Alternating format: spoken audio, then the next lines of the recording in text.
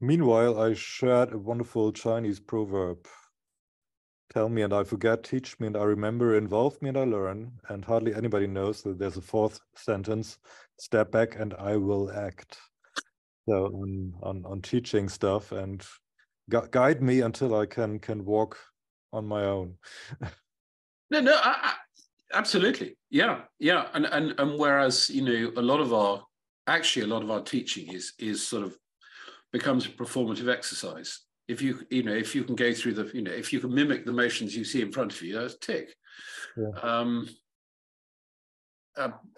And well, always in the background, the sense that any mistake I make is somebody else's problem, fault and problem to resolve. And I sort of, I find it sad because it's not because I think ill of others, because I am one of them. So in a sense, I'm as guilty to it. But it's just a sense that, yes, well, somebody's got to sort it out. So even if all of us just did one thing,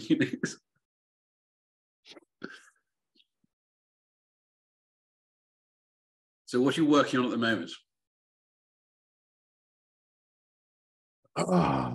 Let me think where to go. Well, the chronoscope, of course, involves me a lot, and I'm diving away from maps, and I wonder how any kind of digitized materials can and should be visualized. That's one idea that really should resonate between the two of us, because you once mentioned to kind of republish the Ted Nelson papers that are papers and not books. Yeah. And so what I already have, of course, is visualizing lots of maps on the world map. And I can also visualize a stack of papers on the same spot at world coordinates 0, 0. That doesn't make much sense, but there I don't have any distortion.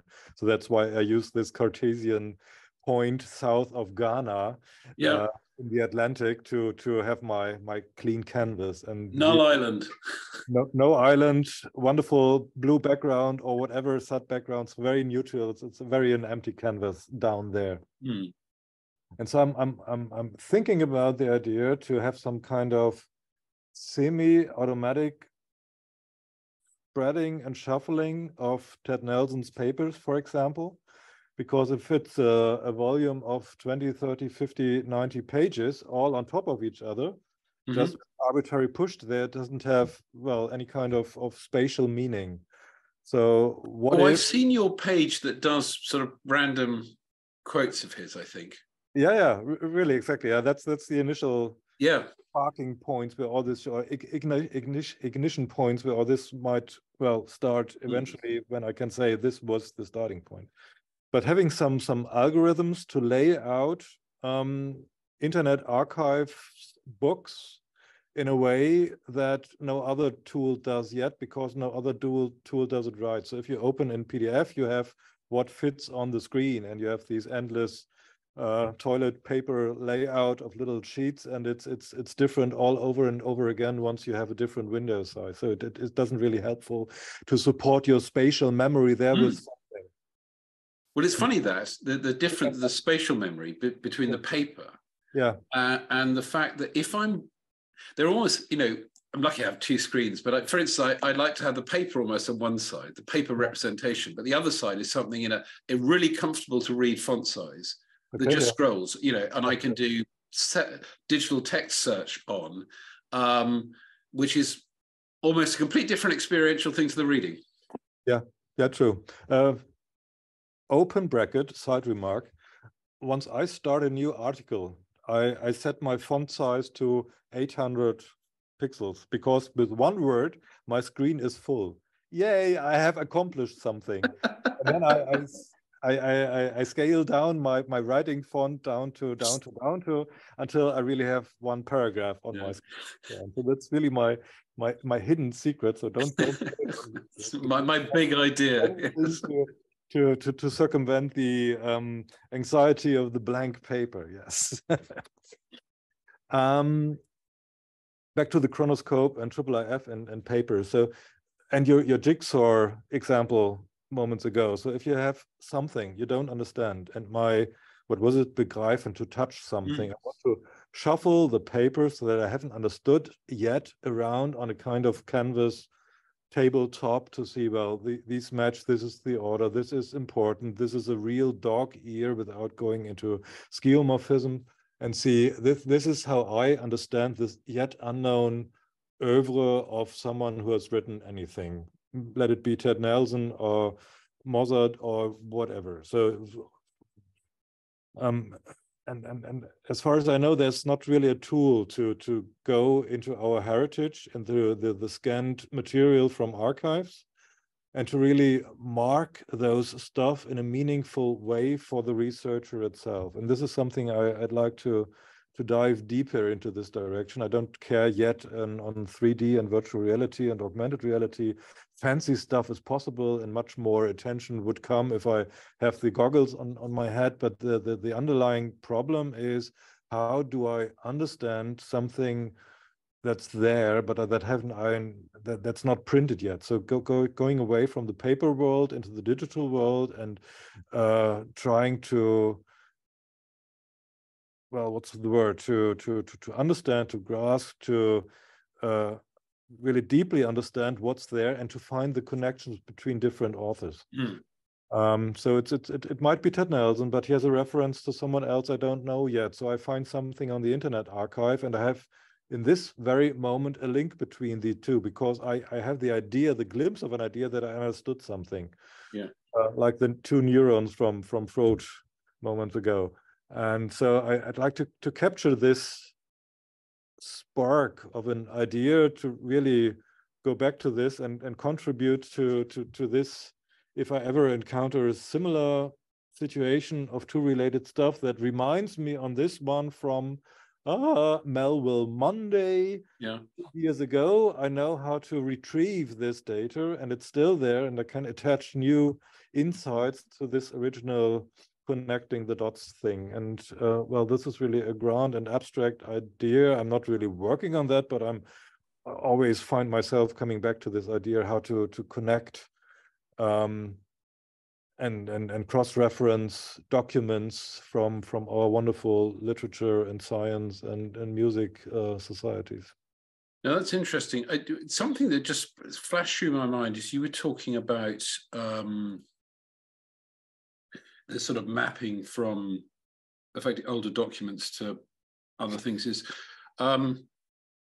because it's actually it's a group in Germany, someone I think at the University of Mainz is doing, well, what they're calling offset metadata, but it's essentially hypertext linking, because it's based off character, it's based off runs of characters, but it's being rediscovered by people, because if you only know a web page, well, you can't have overlapping anchors. Well, this is basically what it is. And I know it's been done sort of, I mean, I know the British Library do stuff like this, because when you have multiple manuscripts, you often want to be able to show that actually this word has moved slightly or it's changed. But the guys, there's a chap, he's actually based in Australia, but he's working with a group in a German university. And I'll when I'm not sort of talking about it, I'll try and dig it up and send you a link. But there's an app, they call it sort of Codex, but essentially in this case, they're using JSON back end. Does it really matter? To a certain extent, if it works, I'm not too worried. But it's very interesting in that the people doing it understand it's about very nuanced, effectively metadata mapping. Yes, I'm involved in the IIIF community, and of course there's lots of transcriptions and annotations, and you start with the scanned paper and say, well, I can't read this word, I do an annotation, a little square around this unknown word, and have my annotation, what it might mean, and so on, and this is shared between all the researchers. So this is going on already, but it's still page oriented and not book or volume oriented. So it really goes beyond grasp. You have multiple authors, multiple libraries, and try to get hold of what you just understood by spreading out the idea on your table or your table. And I mean, this is why I was get so annoyed about the fact that what people overlook with a PDF is it was solving a printing problem. Yes, paper, and which is why, even with a modern tool, it's actually quite hard to get a clean extraction of the body text. Yeah. It doesn't have page numbers. And I mean, I did again, it was for some machine learning that didn't happen. When I did the analysis of the Hypertext conference, I got all the papers and I did a plain text extraction. What was really frightening is at least somewhere between 12 and 15% had really severe corruption. So the classic things you get, which are something to do with the ACR process, is that either all the letters are run together and there are no spaces, or all the letters have a space in between. And I understand there's a whole area of academic research now that's involved in basically trying to resolve this, rather than not have the problem in the first place, which sort of says to me, just the knots we tie ourselves in.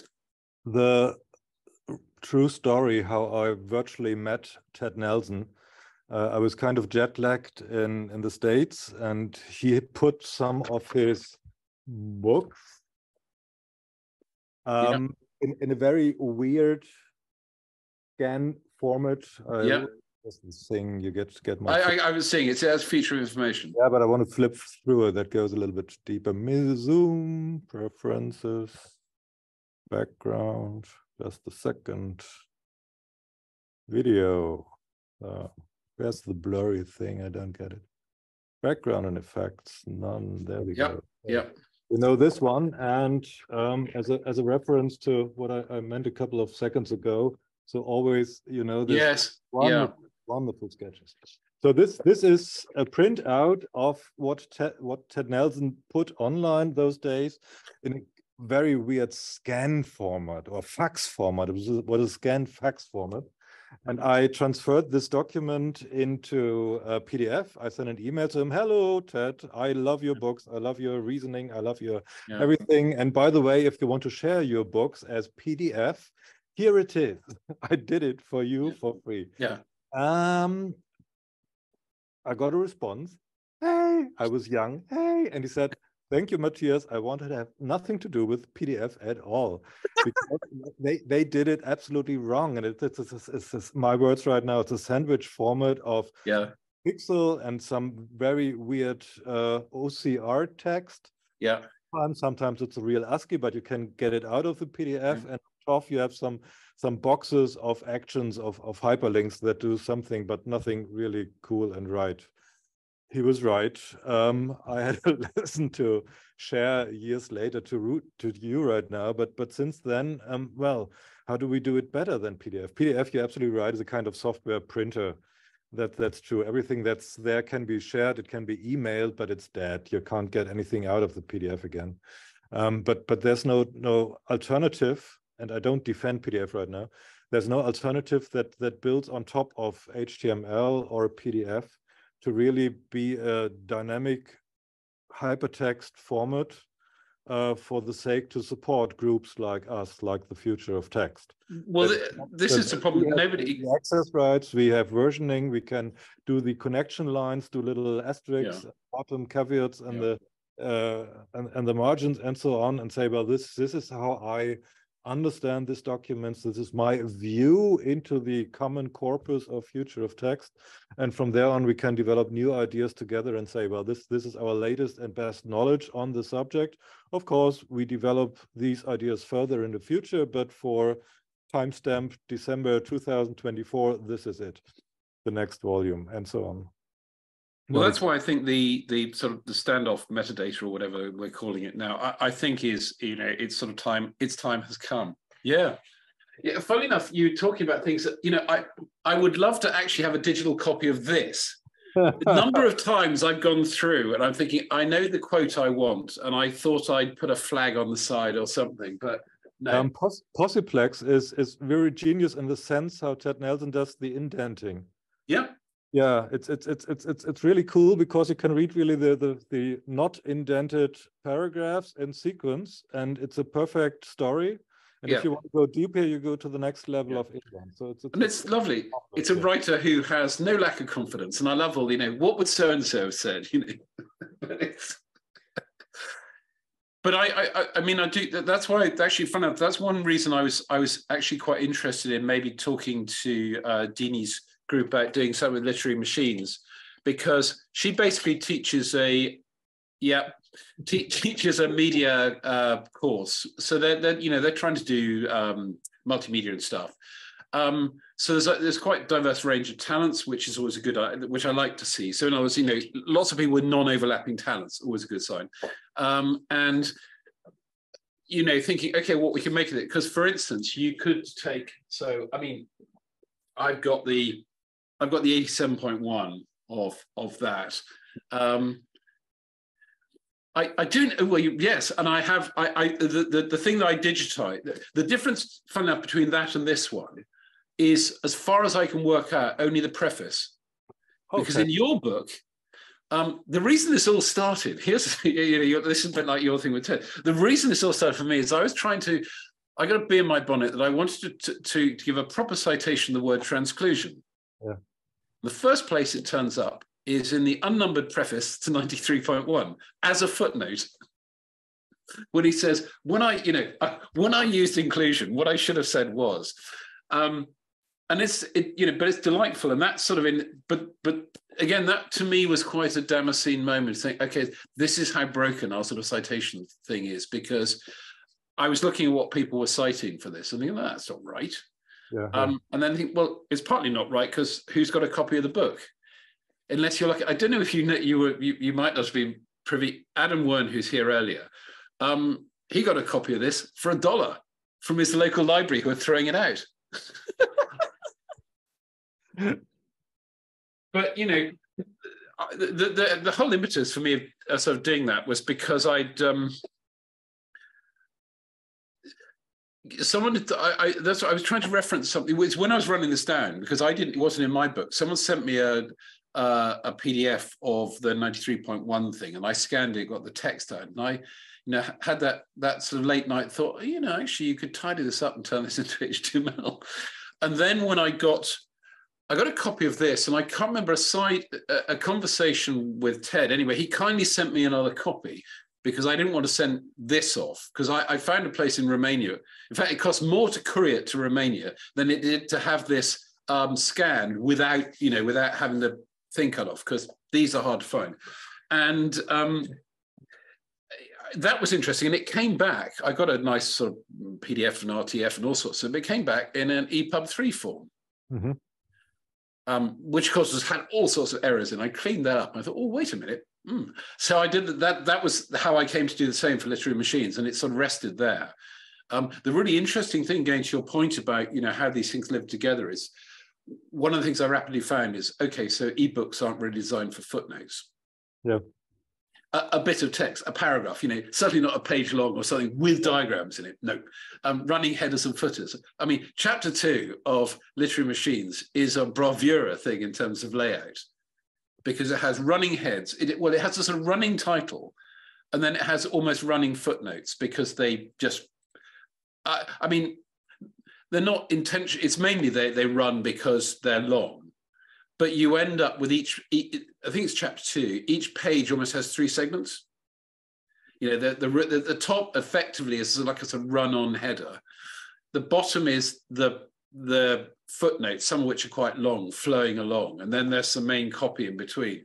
Trying to do that strictly in ebook form, it's not there, but it's not that it can't be done, because once you've actually got the semantic markup for the structural elements, effectively the paragraph blocks,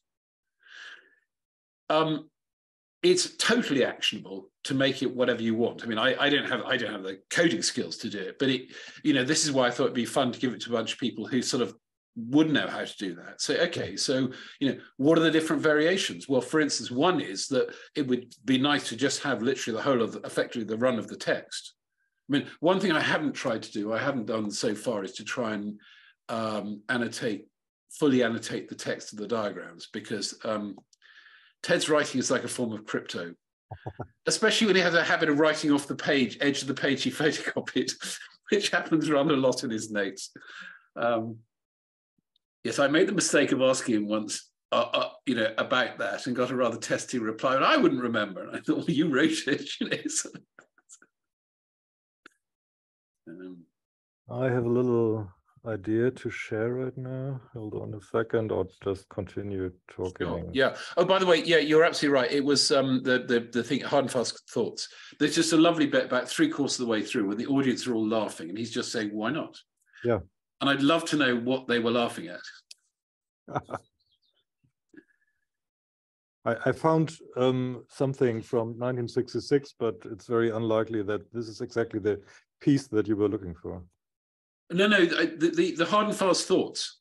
That's a bit of audio, if I recall. Okay. Yeah. No, that audio. It's in there, and it's towards the end because I listened to it. Basically, okay. Cool.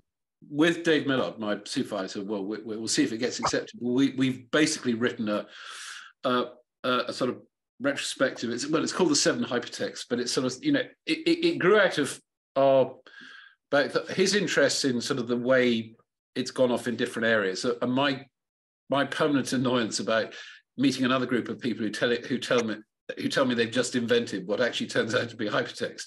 Yeah. And in that sense, just read some of the history. But I was looking at some of the early stuff, and I'm just constantly blown away by, you know, so there you are in the sort of mid-60s, and just actually, and although it wasn't a fully formed thought, absolutely you can see lots of things that we were going to do that people were still saying not only couldn't be done, but shouldn't be done because, well, for whatever reason. But we always say that when confronted by something new.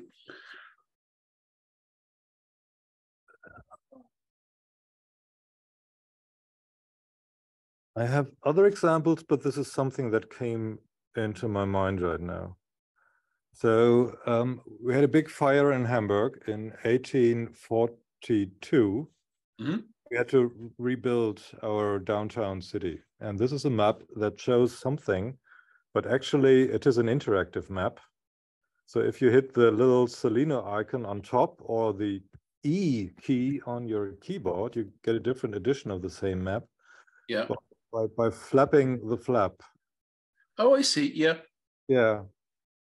And if you have some I don't know, attachments to Ted Nelson's papers, because you have some sheets on top of each other stapled together, then you can simply, without losing the context, see what's underneath there. Yeah, and another thing that sort of falls out from what you were saying in terms of having these collections of papers is that, you know, it's almost rather sort of digital humanities thing, but being able to sort of basically trace the thought, the genesis of an idea. Yeah. Where often the idea may never be on the paper, stated in those terms, but you say, well, no, wait a minute, there's this that leads to that, and I mean. You might say why, but the answer is, well, you don't really know, and it's part of that sort of scholarship where the point is not to ask why, the point is to do it, because you won't know till you get to the end. Yeah, it won't be time wasted. It may not be massively insightful, but if you don't try, you don't find out. No, that's lovely. I like I mean, I'm sort of maps do it for me. I have far too many books of maps. I suppose I mean, I don't know what I don't know what the sort of, you know, if you want to go and buy a map, is there a sort of national, we here have the wonderful Ordnance Survey, who've been sort of, well, like all these things, it was mainly so we could fire our artillery accurately at the French, which started in about 1810. But since then, certainly most of, you know, it started just mainly in southern England, but by the mid 1800s or something, they'd done the whole of UK, and it's really, really accurately mapped. And pretty much sort of everything is there. So, because it always blew me away when the first time I went to the States and I tried to buy a local map, and people look at you blankly. Or being in Italy, where I tried to buy a map because you're on a cycling holiday, and someone said, well, we don't use maps. So what do you do? Well, you just ask a local. You either know or you ask somebody, looking at me as if I was a complete fool. And at the time, the only map I could buy was some Soviet satellite mapping. I don't know if have you seen any of those maps? So after the end of after the fall of the sort of Warsaw Pact, they sort of began to come out, because they were done for the Russian military, but they're actually rather wonderful. The sad thing is they would tend to be done on awful paper. There is book. I should have taken me a while to bring it to mind, actually, all about it. But you know, they thought about things like, you know, the weight that bridges would carry. You know, can you drive a tank over this bridge or not? And things like the rail lines in ports were very, very accurately mapped. How to get your stuff off a ship into the nearest, you know. So it was done with a purpose. But they're actually the sort of the typography, the cartography is also rather nice. I like to share a link that you will really love, and we are up to the hour. So this is the Ordnance Survey of Scotland. I put some time into it, and it was an exercise for me to deal with more than just one map, because the context really appears if you have lots of maps together. And going back to Ted Nelson, just imagine that these are not subsections of Scotland, but subsections of literary machines that are sorted by chapter, and you can dive in and annotate and have some cross references as flying airplanes from one page to the other. This is my dream country. Well, when I made the comment earlier, and again, I'm not sure when you joined, is when Adam was showing his visualization of the Moby Dick stuff, and he had these sort of lines, and I think, oh, right.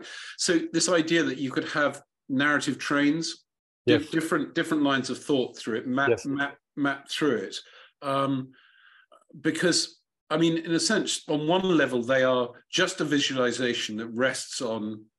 I mean, the pivot point is the annotation. The mapping and the annotations of the text is the single point of failure in it. But a lot of these things, in a way, individually are solved problems. It's partly getting, you know, someone to sort of resource it a bit. Because there is quite a lot. You know, there's a lot to do. One can do this, you know, in on one's own in the dark hours of the night, sort of thing. But you know, to make something really stand up and fly, because often you'll get corners of it that require some of the visual parts. Probably to make them really, really fun, you know, may take quite a lot of people working on it just to get it just so. Because otherwise, if you're doing it all yourself and you start with that bit, you never get actually all the important stuff done. I actually have some annotations. I mean, I'm describing my dream country, but it's already there in a sense. So this is the same as before, but the little icons are kind of annotations already. They don't scale. It's just, for me, it's JSON coding, but you have the little cam icon and the little photo icon, and they have some meaning on top of these area for Scotland, for instance. And eventually, this might evolve into a feature that not just me, but others can also put annotations on. Again, the literary machines, once it's been laid out, and you see where people have most annotations or most interest to discuss certain areas, and then they can flock together and say, well, this is the point where we meet on chapter 3, page 5, and I put my initial thoughts there already with little stickers, and go from there. So what's also interesting, actually, I'm looking at your very abstract sense. I'm done already. No, I'm looking at your version with the overlay on Scotland, and it occurs to me there's another area that's quite interesting, is where you have sort of books of historical travels for places we have mappings for. Yeah. Or you have something like Cobbett's Rural Rides in England or something, and I'm sure there must have been people who said, you know, rode all the way around Germany in the mid-1800s or something, where you can actually see the annotation. So and this is probably the sort of map that they might have been looking at. So this was in a sense the perspective. This was the abstract perspective that was available to them at the time, because otherwise we'd be looking at Google Maps, and that's not really quite the same thing. Hi, Fabian.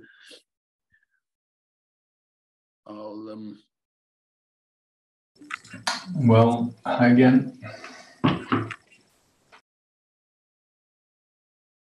Sorry, Matthias has been showing me lots of cool map stuff. Well, it's in the sidebar, anyways. Yes, I was starting to scroll through the sidebar, and I was like, no, I should not, because there is already too much. It's like the conversation earlier this morning. Can't hold it all. The thumbs, and now I stopped posting such links.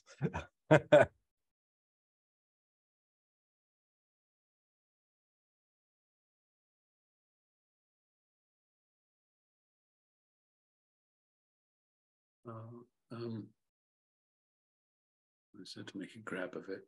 This is for going back to our conversation. This is for Matthias. Going back to our conversation about PDFs. I've just uploaded it in the. Oops! I press send in the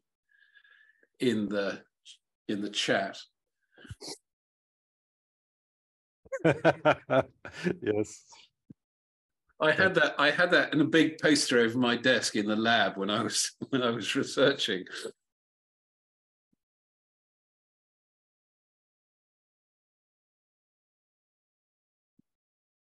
And when I moved, I don't know if anyone sort of caught it. So I had to move all my stuff. So I left a small block saying, you know, the one of those hands they have in the museum said, this exhibit has now moved to.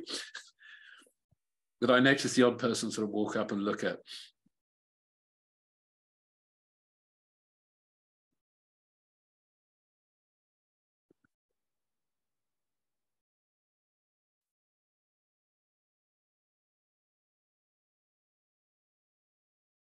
So you get something in response. Where do we go?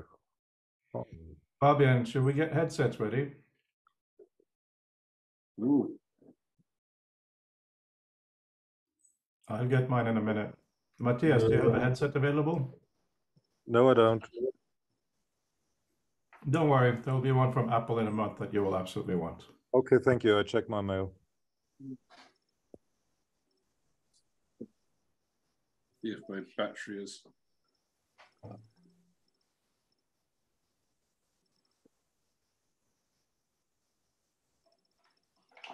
So from my side, you won't need a headset. If you have one, you can try it, kind of to prove that it's real, even though it's virtual.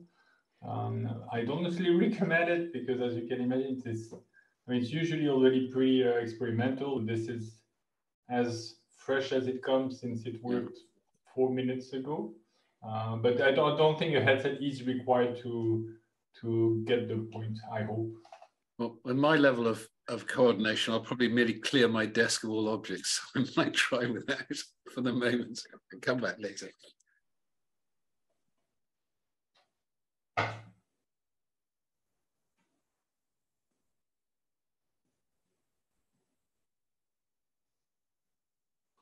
Yeah.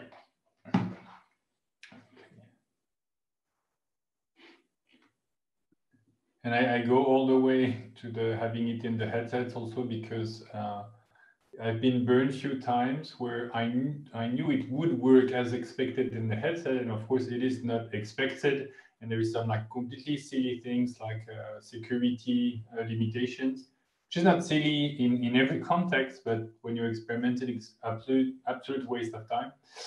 But here it's okay.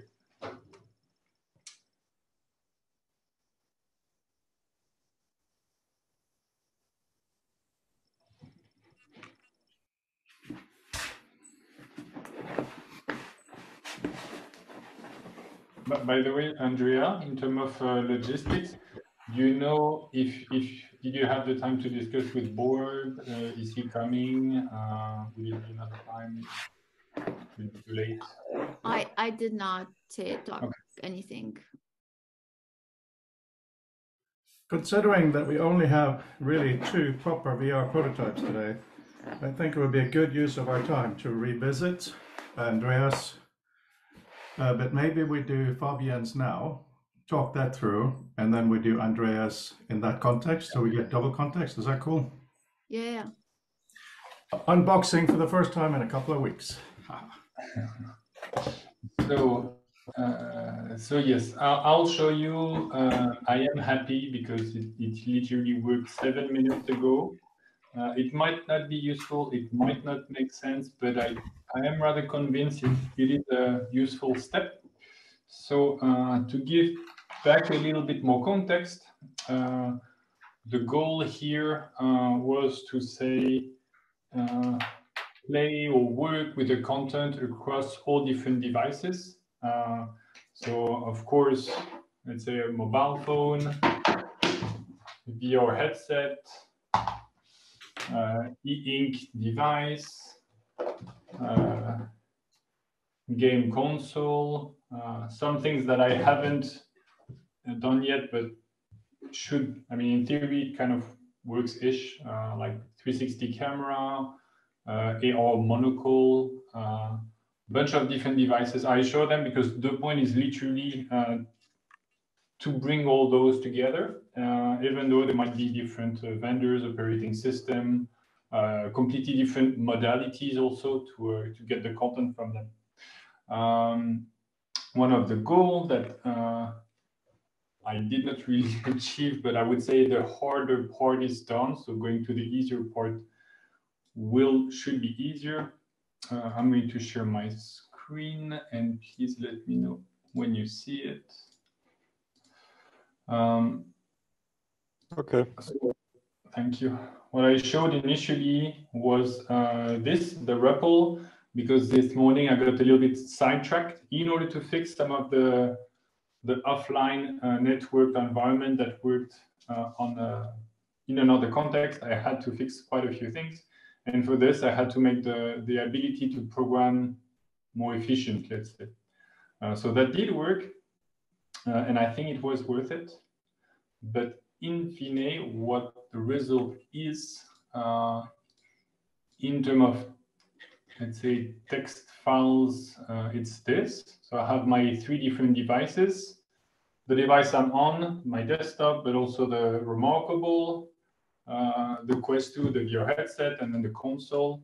And what I can see from each of them is the files and directory of a specific directory, which is home/prototypes, which is my own personal convention, where I put things I want to work on, and it's stuff I'm going to build or I'm building.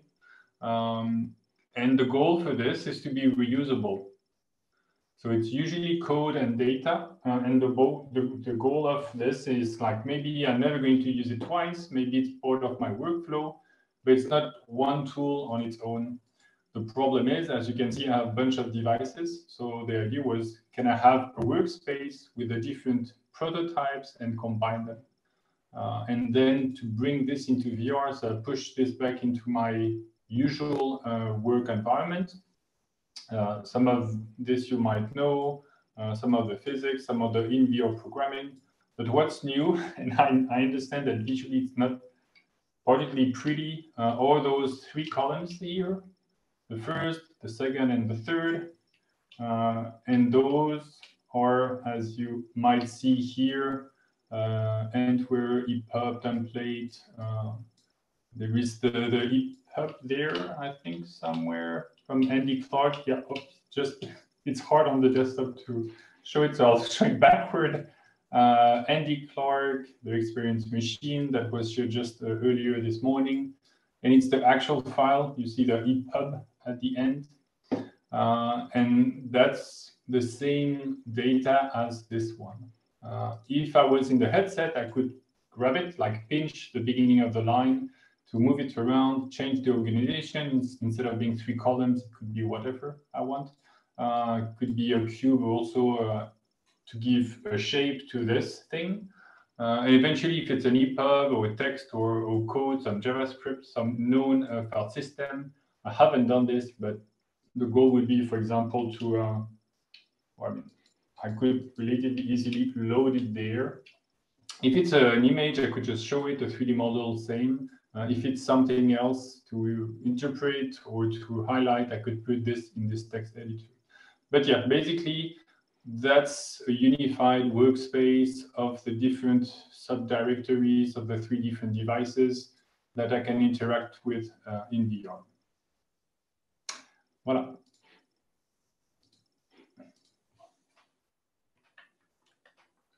That's amazing. I love it.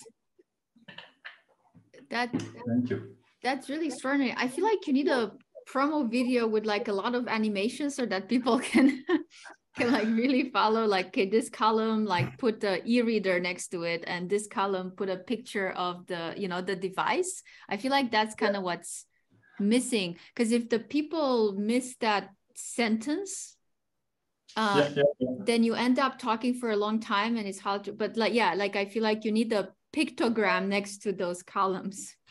So I agree with this. I had done a prototype in the past. I don't have it here, where I use my chair here, so I'm rolling back a bit. And on the chair, I had put an accelerometer, and I had the known position of my desktop, my laptop, my remarkable, and basically it would highlight the device I was facing. And in order to show this, I had, as you say, the photo of the device I'm looking at. I'm relatively confident that is not a hard part. And what I do, I have the list of devices is dynamic, but it's also based on the SSH file. So that's a low-level protocol to control different devices. And what I did is I hijacked the configuration format to say, for example, the home directory is a little bit special, it's there. So what I could do is hijack to say, okay, each device has an icon or an image that represents it, or a 3D model, a GLTF file, so that you can grab it more easily when you're in VR. And should be, let's say, at the top of the column or the side of the column or whatever format we want. So thanks, that does make sense. Yeah, I think that's extraordinary. I love it. Yeah, that's it. I have three things. Number one, why is it, and it's a real and genuine question, why is it that people who are incredibly technically savvy like purple? Hardly anyone else does, because you have a lot of purple in there. And I was thinking, it is a bit of a cyberpunk thing, but like Ted Nelson, Zigzag logo is purple and red. No one else uses purple. It may be on fashion runways, but you will, because we talked about the two flower things earlier, you know, I thought it would be an interesting aside. No, but is there maybe, because I remember asking my father many, many years ago, we're looking at something and I said, you know, do you see it plain or is there a bit of noise, you know, like floaters? He did not notice the floaters. I noticed the floaters. You know, so maybe even in the way we perceive colors, there is an emotion, especially when we choose to project it. Of course, there's a lot of color theory. But anyway, for these directories, does Dropbox and that type of thing factor into it? Or are they physical devices? Because if there's Dropbox, I can use it too. Yeah, so it could be because if you remember at the beginning of the day, I showed a web DAV directory with some of the file, including the quote from Moby-Dick. So it is the same kind of thing. I don't want to focus on it first because the goal is to be independent and reliable. So if I do it, let's say Dropbox first or internet first, yeah, it's going to interest more people, but I don't think it's going to be as resilient and private. That being said, it's the same kind of mechanism. You can add yet another machine, or you can add a service like Dropbox. Ideally, it would be, what's the name? It would support actual standards, and I'm not sure Dropbox does, I'm not sure Google Drive does. They usually try to push for their own standard or implementation. So but yes, in theory it could be integrated, and I think without too much work. One tiny thing though, and I see the interest of it also. But the reminder, let's say, of this with the octopus and the different arms would be to say it should not be just a file system. This is what I show here. But the vision or the idea behind it is both a file system with the files, but also what makes the device that hosts the files special. So for example, e-ink is not VR, but it's still valuable. So it would have at least a couple of functions to, let's say, import or export at the bare minimum, but eventually do something else.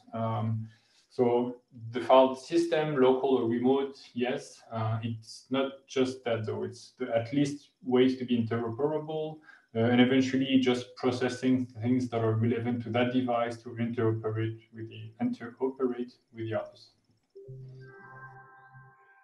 I think it's wonderful. I love it. I think you should also have a different room or a different area per device.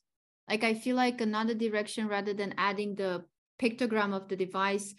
I don't know if in the space that you have, you can actually move, but you know, there are these little huts in that space, maybe each hut is dedicated to one of the devices. So you start to activate spatial memory. So it's like, okay, I go into this hut to pull my data from my ink device. I go into this hut here, maybe you change the color. So it's like, I go into the purple hut for the ink reader. I go into the orange hut for getting stuff out of my whatever camera.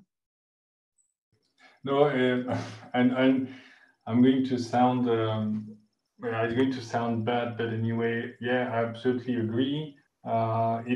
It's a bit silly to have it just as lists that are right there in front of you.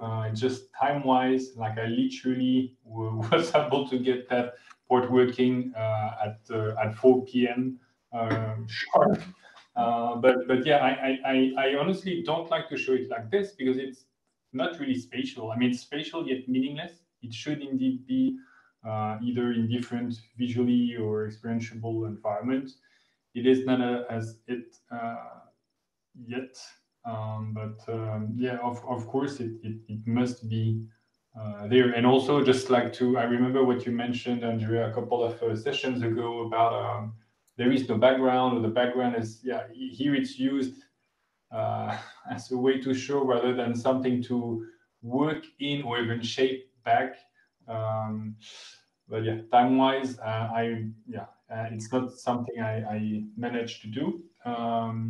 But for example, one thing that was done before had been to shape a 3D model while being in VR, and the model you shape could have all that content binded to it or attached to it, and it would be specific to that device. Let's say either everything else disappear, or they are next to each other, or you go from one to the other. But yes, as is, it's not a not good enough when it's forced to be spatial, let's say, rather than actually thought through. But yes, also that's the goal of it, having like that to rethink how the devices connect to each other, relate to each other, and eventually even change back the physical devices themselves. But yeah, not yet. No, it's not criticism at all. I think it's wonderful. I think it's just a suggestion going forward in terms of it's, I mean, I think there are two things, like usability, but also communication. I feel like if each hut had its own device and there was a picture of that device, you could even have a screenshot and everyone would kind of understand where it's going or what it is. Whereas without that, you would just need a lot of writing and videos, you know, apropos the earlier discussion. You would need a lot of text and a lot of videos and a lot of posts on social media to communicate this. And people might still kind of struggle to understand and get excited about what it does. But it's like a usability and a communication aspect that I mean, I also struggle with. I think what I do tends to be more visual, but I also struggle to get the theoretical ideas in a format that's that can be communicated. But I feel like a lot of us are in the same boat, and the discussion Frode started earlier is going in the same boat. It's like we are super excited about this stuff, and we're like, spatial computing is going to change everything, and this is exactly what we need to be doing. But we are, yeah, we just need to get better at not marketing, communication. Yeah, absolutely.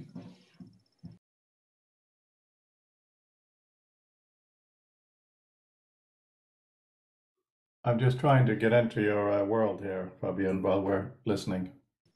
Yeah. Usually I use hmd.link to share a link on the same, let's say from desktop to VR. It's okay. I put it on our FTL sites, so it's really easy because that's a link that I just have. Yeah, I just give a little warning for people here and in the video. In I don't know, 10 minutes or less, I'm going to remove it. I mean, just deactivate it because it's my actual files on my actual devices. And I did check a little bit the security, but not thoroughly. So yeah, before it's like shared to the actual world, and I haven't checked all my passwords and SSH keys and whatnot. It's not going to stay live, is my point.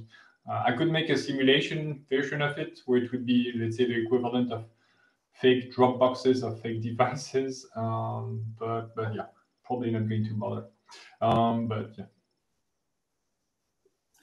In terms of communication, my excuse, which is a bit lame, but is even if nobody else but me uses that, I'm also okay. I do want genuine feedback and suggestion criticism and whatnot, and brilliant idea that would say, oh shit, that I really need to incorporate that and implement it. So I know I must communicate and as well as I could.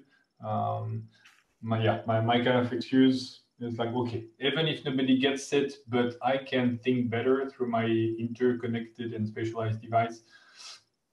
Yeah, that's also fine by me. But yeah, it's just an excuse.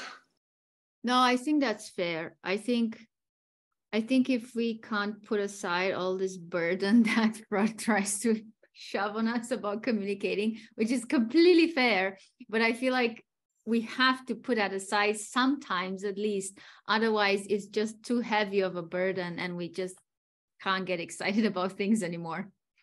Yeah. That's why it's so great, the discussion we had before the break about making it clear when we have a summary at the end and things like this. I'm very grateful for that. It seems to be a social thing that we can actually do. Boom, entering your work. You know also, Frode, what you can do if you enter on AR rather than VR. The content, the files are going to appear with your real background, let's say. And if you were to be in front of me and physically align, let's say, the Remarkable, the Quest, and the Steam Deck, because that's what I use, their content would be on top of them. It would be the same, the files and the device they're from would be roughly spatially aligned. You have a lot of city noise in the background. That may not be necessary, but everything else is amazing. I am now in the AR view, and yeah, this is super cool. I mean, like Softspace is really fantastic also, but it's great how different they are. In Softspace, it's lots of things like this. Here you have defined chunks. It makes it Spaka special. Is anyone else going on headset for this? It's so cool, guys. Right, yes, that was not a diversion. That was the actual work we're doing, FYI. That was super cool. One tiny detail then, and then I'll stop entirely. On the environment that you experienced, Frode, and that I showed before, there is this text editor. Why did I leave it here, whereas it's not entirely relevant to displaying those files from the different devices, is because one of the constraints I try to give myself is that you need to be able to reprogram from the device you're on. So that means that if you're in VR looking at the files, for example, managing from one device to the other, and you say, oh, I want, for example, to implement what Andrea said. The goal is not to remove the headset. So that you say, I have the idea right there. I was in the headset when she said it. I want to try it now. And so that I don't go back and forth, that I keep the affordance that are native to the device.